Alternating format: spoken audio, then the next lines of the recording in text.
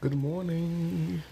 So I recently, a couple minutes ago, added okra and some thyme, basil, onion powder, and sea salt to my overnight cooked chickpeas. I also added seamoss gel. And of course, we know okra is slimy and satisfying. But one thing about it, I like that slimy soup. And this has that seamoss in it. Oh my God.